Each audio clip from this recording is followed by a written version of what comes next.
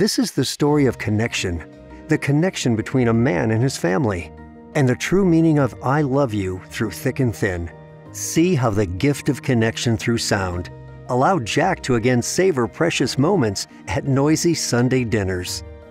When we married nearly 49 years ago, I promised to love you through thick and thin. I became your wife, a military wife, and together we were stationed in Europe and the United States. We've always shared the same interests: our faith, music, travel, photography, swimming, gardening, bicycling, and our home decor.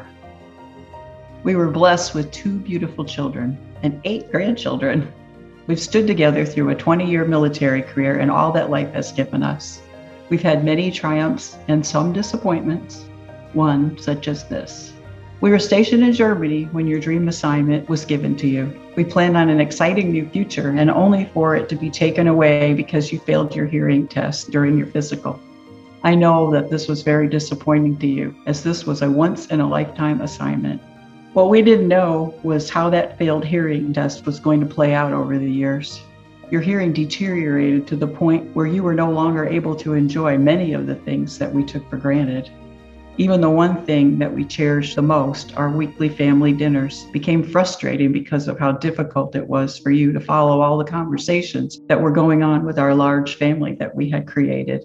You were at the time a silent participant. I remember especially when our little 3-year-old grandson said something to you, and you told him to say it again as you didn't hear him. He quietly said, "Never mind," and walked away. I was heartbroken for you. But now, because of your hearing loss, you needed me by your side in a different way. The side of you that couldn't hear. I became your ears, your connection to your family and to your world. I became your right side, and I was happy to do it for you. There were many attempts to restore your hearing, and every time they failed, and your hearing continued to deteriorate. And you became a candidate for a cochlear implant. It was a chance to give you back what was lost, your hearing and your connection to your family. You took a leap of faith and had the surgery. It was a success. I remember the moment you were activated. I could see the light in your eyes instantly return. We both teared up when the first thing you heard me say to you was, "I love you." Your life and mine is much richer with your restored hearing. I now forget that you still have a hearing impairment. I'll just chatter away at times when we're getting ready to go out somewhere, and I don't realize that you haven't put your processor on. Yeah, I take it for granted that you can hear me.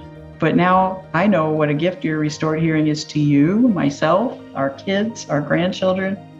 Sunday dinners are still noisy, but you are an active participant.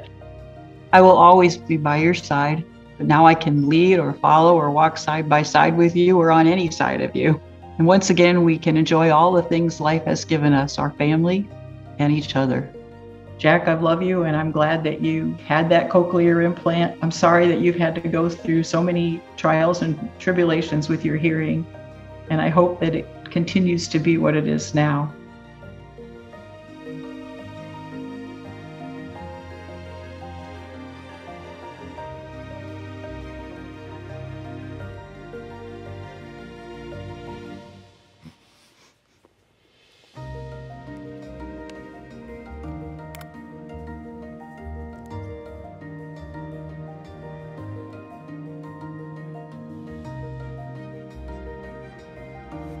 It means a lot. It's like she said, I had not realized how withdrawn that I had become. You hear words that aren't there. You don't hear all of the sentences that are being said.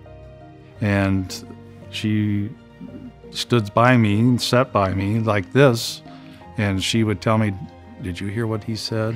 And I would have to say, "No, what did he say?" Or "What did she say?" Or whatever. And before, she had to be right here.